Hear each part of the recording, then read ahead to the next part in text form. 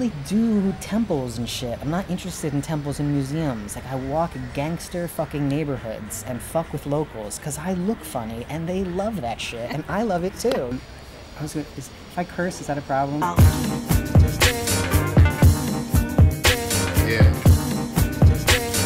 I ain't trying to do none of this. Niggas acting like I don't got nothing to do today.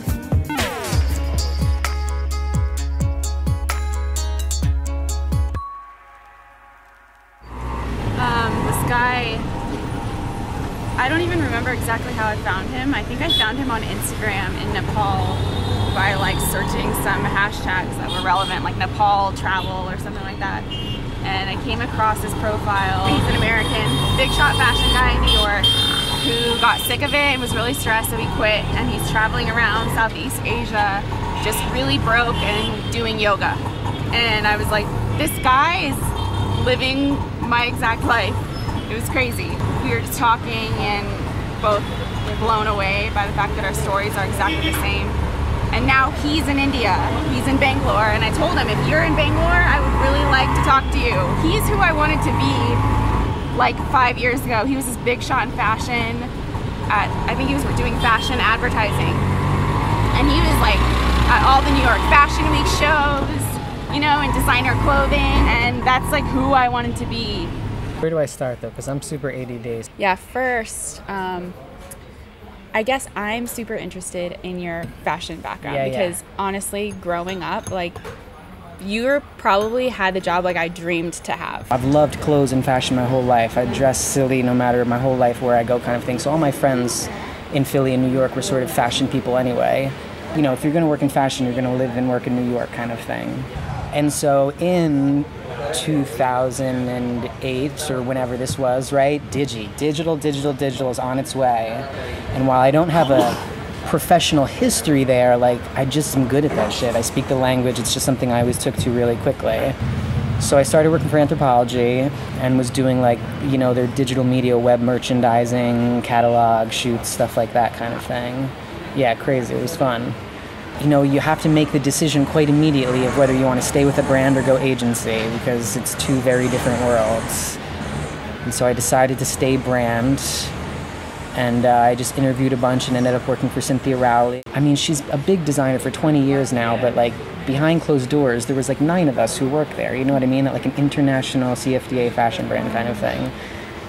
So, you know, now we start the path of the 80-hour week. I didn't really care because, like, I was just so happy to be back in New York. I was so happy to be in a career path that was back, like, feeling quite fulfilling kind of thing. So I sort of love a hustle. I just do, you know, that shit is just in me. So I started looking at agencies and I just got picked up by one, like, immediately. That was sort of the game changer because, you know, maybe I was like getting a little too dramatic too quickly there. Maybe I was clocking like 65, 70-hour weeks at Cynthia, because then when I went agency is like when it literally became 80 at the desk and then 20 in bed, you know what I mean? Just like, and I'm not even being cute, like I'm being fucking literal when I say this, you know what I mean? Like, I got to the office at 8, I left at 10, I ate on the walk back to my apartment, got in bed, opened my laptop. Because the thing is, like, in the way, it's like we were saying with social media, you know what I mean? That turns on at 5 p.m. That's when everyone goes home and does all their stuff. So that's when my day starts. You know, I've been at my desk from 9 to 5, but now I got to launch the campaign on Facebook, and there's the Twitter chat at 10, and, you know... Weekends. Exactly, and so-and-so has a following in Europe, so that means I have to do it at this hour of the night. You know what I mean? Like, it just gets fucking crazy, like, really quickly. And, you know, I traveled to LA. We have an office in LA. So I fly to LA for work. I don't feel good on the plane. I thought I was just sick kind of thing. I get to the hotel room. I have a call, you know, go into the LA office the next morning, have a call with Superga early in the morning. Don't sleep at all. And wake up and I'm like really tired and really confused what's going on. And I get on this call. It's like me, the CEO of the agency, and the brands. And I'm just keeping my mouth shut because, like, I don't feel too good and I'm a little tired. And then, like, you know, it's my turn to start talking. And I literally, I start not making any sense. Like, I start going, nah.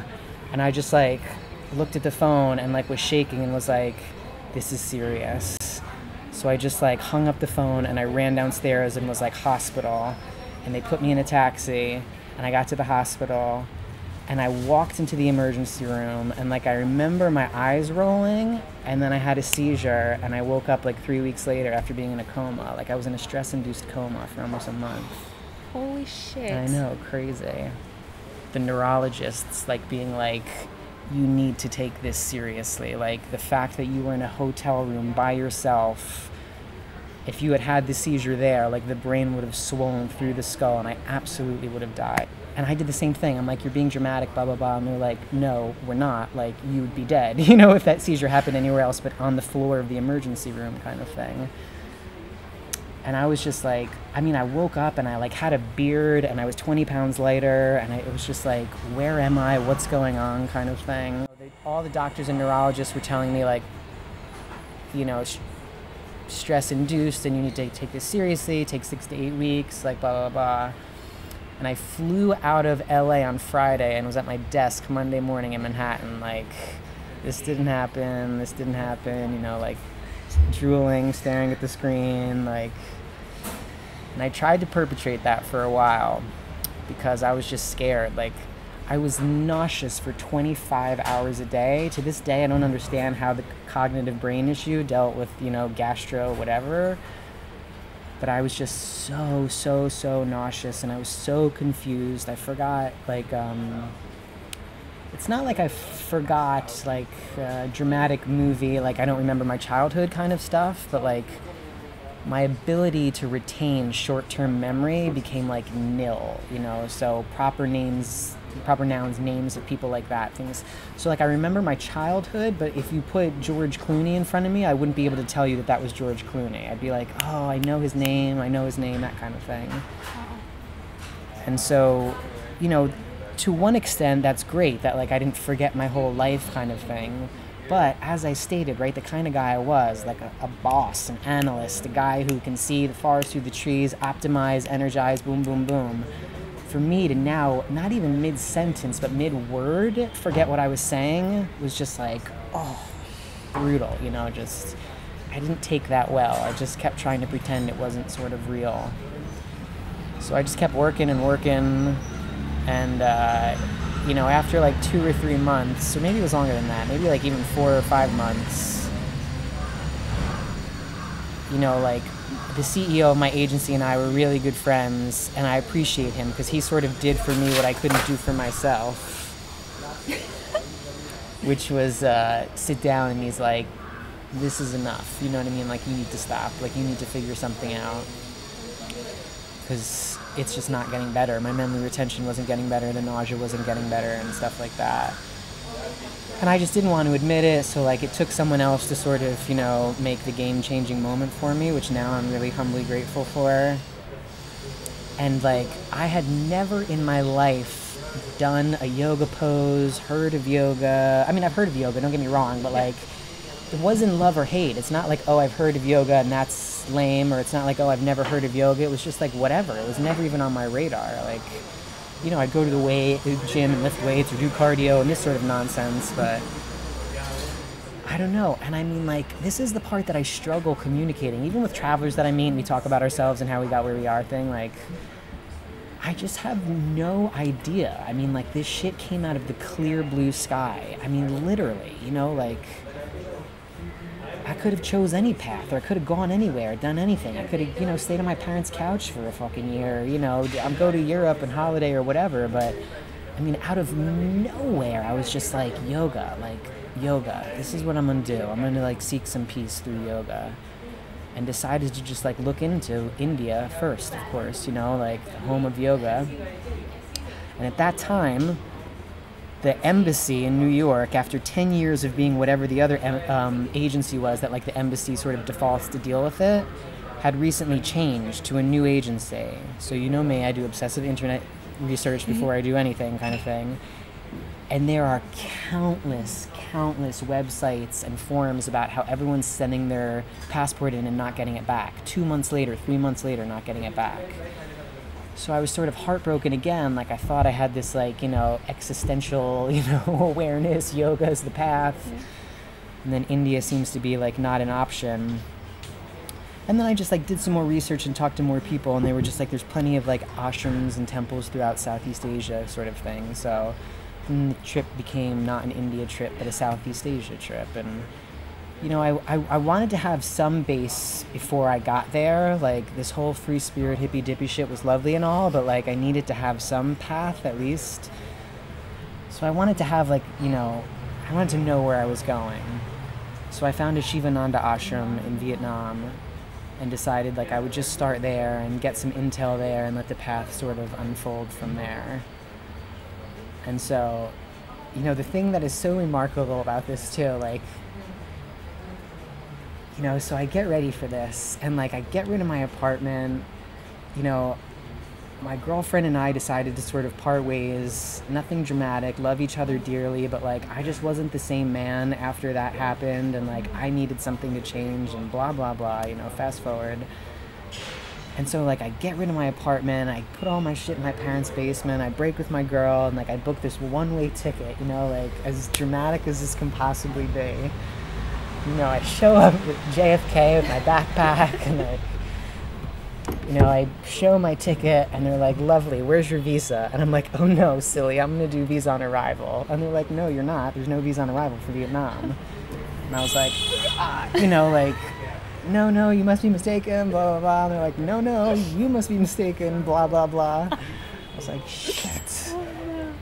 And I'm like, I mean, literally heartbroken, like, I just, you know, I'm asking a million questions. I'm like on the verge of tears. They're like, you can go to the embassy. It'll probably take like a week or so. Like, I don't even have an apartment to go back to. You know what I mean? And this fucking dude in a uniform who's loading the baggage behind the guy at the desk onto the belt is looking at me through this whole conversation. I'm potentially going to start crying when I tell this story, because I start crying almost every time I tell this story. And like, so I turn around and walk away, and I see him, and he leaves, he exits and comes and takes my hand. Random dude grabs my hand, and he's like, come with me. And so we walk up the escalator, walk, like away from everything to like a big, you know, like warehouse door. And he pulls out his phone, and his phone is, the writing is in Vietnamese. And he starts to make a call, and he's like, my friend tourist agent, you wait here. And so he goes away. I'm like getting goosebumps as I tell it. So he goes away, and you know, I'm like standing there. I have no idea what the fuck is going on. I'm just like humming and hawing, but like anything is worth a chance now. And so he comes back out like 20 minutes later with a faxed piece of paper for a visa. And I'm just like, and he's like, I don't know. We try. I was like, okay, whatever. So, you know, I fill it all out, and I give it back to him. He's like, I don't know. You know, I let you know. So I sit there, and it was literally over half an hour that I'm just like sitting next to a warehouse door in JFK with my fucking backpack by myself. And 35 minutes later, that fucker walks out with a Vietnamese visa for Keegan O'Brien. And I mean, I just like, I didn't even know what to do with myself. Like, I mean, you know what I mean? Like, every level of that, like the fact that I was so uninformed, and the fact that like he was fucking loading baggage at the gate and overheard and decided to stop the work he was doing to come hold my hand, literally, and like through his friends, you know, like help me with this situation, having no idea the gravity of like what this situation even was for me, you know, that like I'm seeking peace and healing. I'm turning my whole life around, you know, kind of thing. Like, so remarkable. And I go back and I get on that fucking plane, you know what I mean? And like all of this starts, this path of like yoga and meditation, and I mean, it's just remarkable. I mean, it took a couple months, but I also remember like, you know, emails with friends and Facebook nonsense and all this, and I started getting all these emails like, Keys, you sound like yourself again, you know what I mean? Like, because that's the thing, like, it's hard for me to communicate, but aside from having lost memory, there was this really incommunicable thing that happened where, like, identity and self was lost. And that sounds like weird and hippie, soap opera, Oprah, whatever the fuck, but like, it's true, you know what I mean? Like, I didn't have the same hobbies. I didn't think the same way. I mean, I used to be a gangster, like loving spiritual creature, love to laugh, love to help a motherfucker across the street, like you name it kind of thing. And I became so apathetic after this happened. Apathy was like the word, you know what I mean? Like I just didn't really care. Not ill will at all, but just like absence of interest or care in sort of everything. And for someone like me who had been so the opposite of that, I mean, that was heart-wrenching. And like all the things I used to know about how to change that, you know, like when I was like trying to recover from the drug problem and such, like spirituality is what changed me. It made me an open-minded creature. I believed in unconditional love and humility and things like that, you know, like it was a real game changer for me. And I just didn't understand now that, like, I don't know how to communicate this, but like those spiritual practices changed my life. And I went to try and access them now, and I biologically couldn't spiritually access them, which was really confusing for me, you know what I mean? Because of a neurological situation, which is cellular, biological, whatever, I was struggling with like a spiritual sort of nature that I had lost. And so, you know, everything about it frustrates me. The fact that it's happening frustrates me. The fact that it doesn't make sense frustrates me, you know, like... So you know, like... The thing that is so remarkable about this, you know, like I sought out yoga, but just the travels onto themselves. Like, yes, in ashrams and the mindfulness of meditation and the asanas and all of this played a part, but like, just the travel too, you know what I mean? Just being around, like I don't really do temples and shit. I'm not interested in temples and museums. Like, I walk gangster fucking neighborhoods and fuck with locals because I look funny and they love that shit and I love it too, you know? Like, I mean, people just literally run up to me and laugh in my face and then we high five and we hug, you know what I mean? Like, because they're just like, man, you look funny. And I'm like, I know, like, but look what's happening because of it. Like, you know, like, a fucking bestie every block is the joke. And, you know, like, I'm just, you know, like, so many sit down and have tea and we don't speak any English. It's just giggling and high-fiving and, you know, I mean, just remarkable, just absolutely remarkable. And that's the kind of stuff that, like, you know, kind of lit the flame again, you know, like, not, like, you just, it's impossible to be apathetic in that lifestyle, in that situation, you know, when there's just, like, such, like, a, I don't know, like I said, it was a combination of the two. Like, it was this silly day in, day out, like, it was a morning mindful, get your mind and spirit in place, you know, through, like, meditation and yoga, and then, like, then enter into the day sort of thing with, like, an open mind, open eyes, open heart. And, like, what comes into the picture when you are, like, looking for that or seeking that out, I mean, it's remarkable. I mean, it really, like, I struggle even, like, mindfully communicating how remarkable it is. Because, I mean, once your eyes are open to, like, how lovely people can be and, like, I mean, look, I've been traveling for a long time. I had savings, right? When you work fucking 90 hours a week, you don't get to spend much of that money. So, like, this trip started because I had savings. It's been 15 fucking months, so there's very few savings left. But I've taken to couch surfing and stuff like that, which is, like, don't even get me started on that topic, life-altering. But the nature of that, you know, is, like, exactly what this is. Like, you know, sometimes I have, like, a gut check if I should feel guilty, you know, or, like, you know, I am, like, the white Westerner, like, shouldn't I be paying for, you know, don't I have the responsibility because of the privilege that I have access to and the entitlement that is afforded to me, you know, kind of thing, like, and when I just come to, like, small towns and, you know, people bring me into, like, literally their huts and, like, insist upon feeding me meals and taking care of me and letting me stay with them and just that kind of stuff, I mean... Oh, you know, I mean, that just, like, changes your whole spirit, eyes, world, everything. I mean, that's the joke now. It's just, like, I have no idea what I'm going to do when I get home, but I cannot wait to make enough money to fly all of these motherfuckers to New York and just take care of them, you know what I mean? Like, I just, like... You know, I'm a huge proponent of the pay it forward instead of the pay it back thing. I think that is, like, the most mindful way to go.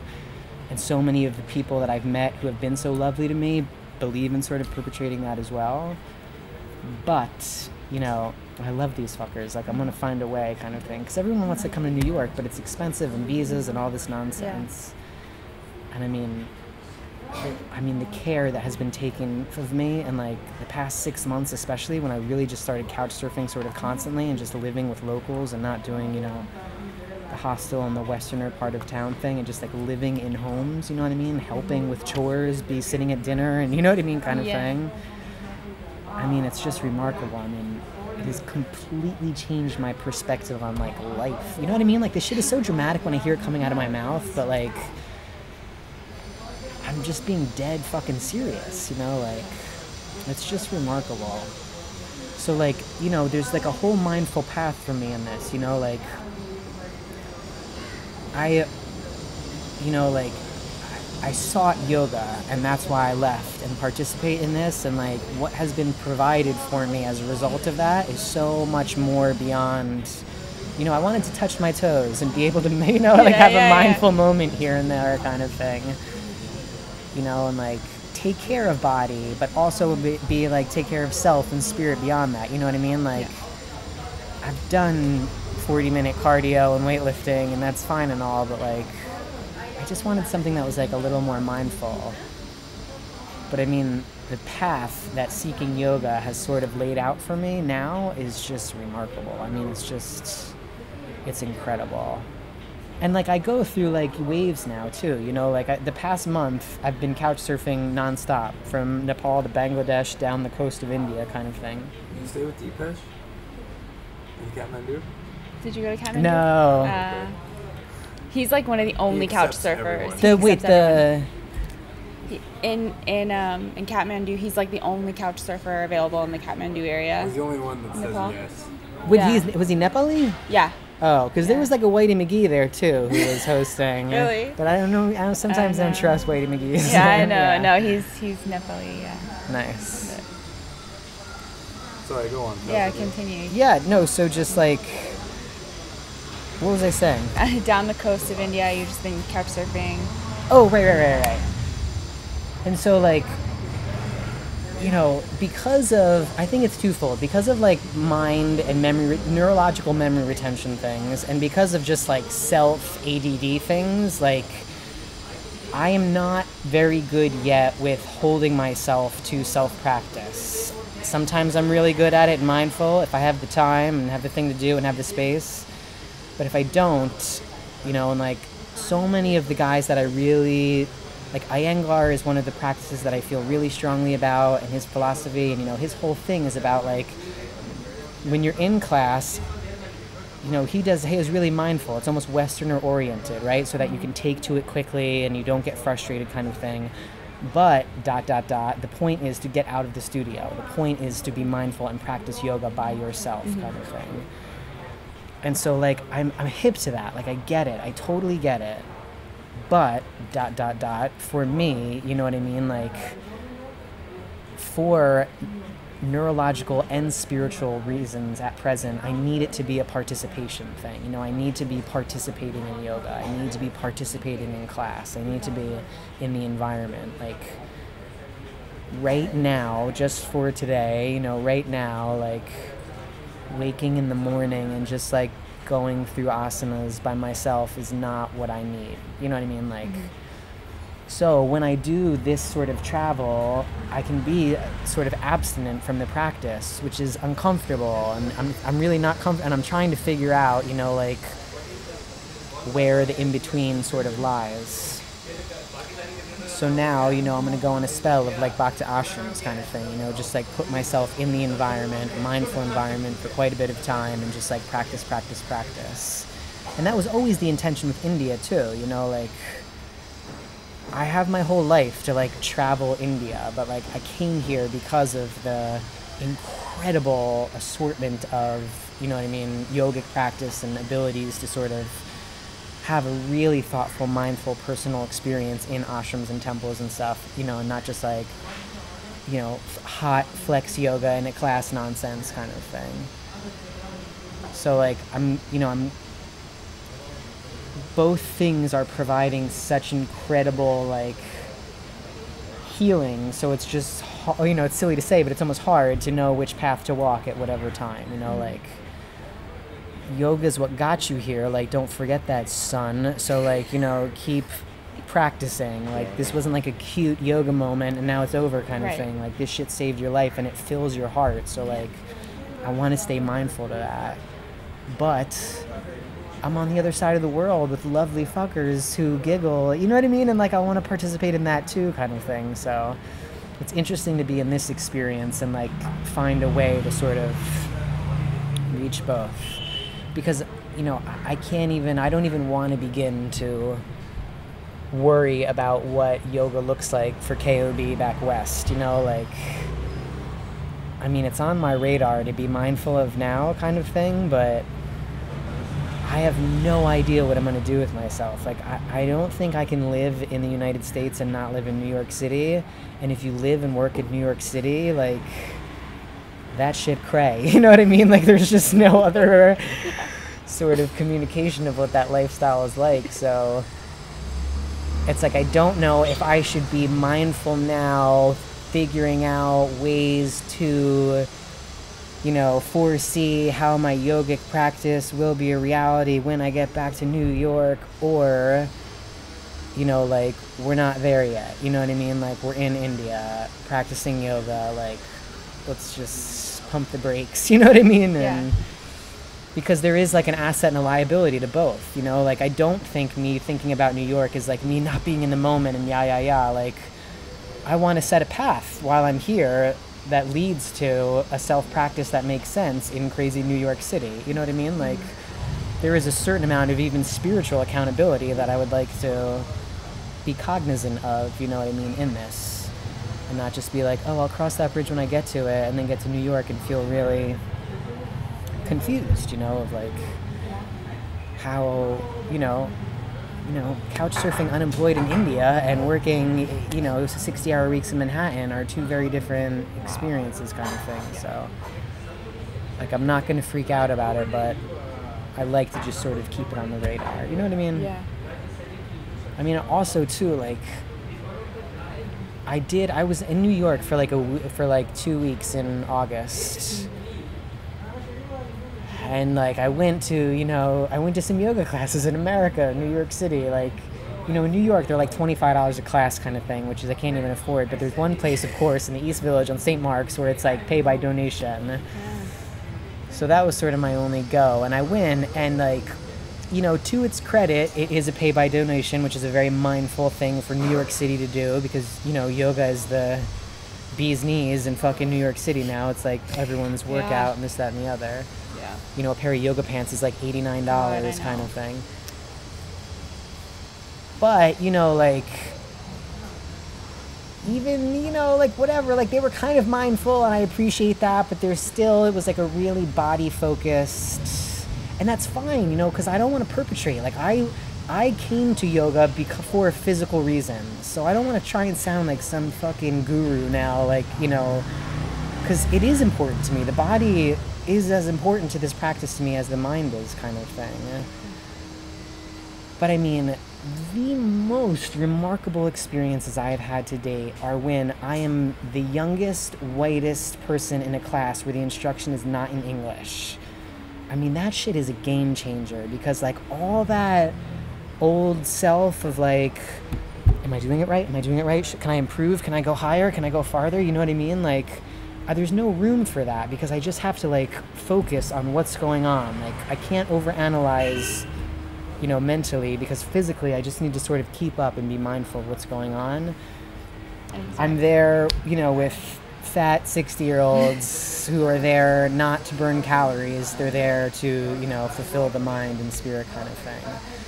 And I guess that's just such a sort of lovely connotation to have as much visually as spiritually in a class, you know, like, because I caught myself in the East Village, you know what I mean? I caught myself looking, like, what's he doing? You know, what's the, you know, like, maybe I can get my leg higher, you know, like, it's exactly what I don't want this practice to be, you know, like, I just don't, like, it came to me in the most humble of manners. It has healed me in the most humble of manners, like, it's just so important to me that like yoga stays a really humble practice of self and not some cheeky fucking hip